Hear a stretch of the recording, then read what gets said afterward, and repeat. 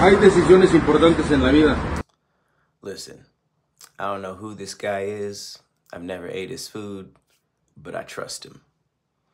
I trust him with my entire Mexican cuisine experience because I'm from Los Angeles, okay? I know about a good taco. I know about good Mexican food. The way he placed those tacos, placed is even a weird word to use. He threw a whole 10-pack of tortillas on that grill perfectly, twice.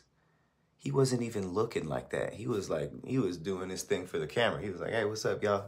It's your boy. Just throwing them like how a magician shuffles cards. When you're a master of Mexican food, are tortillas just like playing cards? Can you do the shuffle them, deal them, do tricks, do a bridge? There is literally a 0% chance that this guy's food isn't amazing. If you put all your effort into doing the taco throw and you trash at the taco fill and the taco cook, what are you doing? Is this like the X Games for chefs? No way. That comes, well, I feel like the experience grows together. He became an amazing chef at the same time as learning how to be a tortilla magician. It had to go in the same time. There's 0% chance those tacos aren't amazing. Probably the whole menu fire.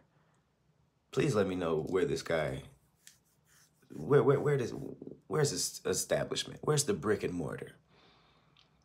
Drop the location, because I could tell even by the background that this place is flames.